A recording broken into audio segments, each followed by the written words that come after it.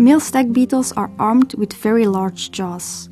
In spectacular fights, they use these jaws to fight each other over mating rights. We measured their bite force and found that males bite 3 times as forcefully as females. This is very impressive, because the male lever system is totally inefficient for transferring muscle forces. In tools, the muscle force is amplified, because an input lever is longer than the output lever. But in male stag beetles, the exact opposite is the case, so we wanted to understand how they can generate such high bite forces. The shape of the male and female heads clearly differs. Firstly, this enables advantageously long input levers in males.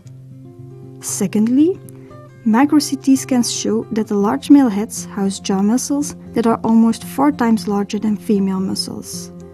And lastly, male as well as female muscles are perfectly oriented to generate the hardest bite.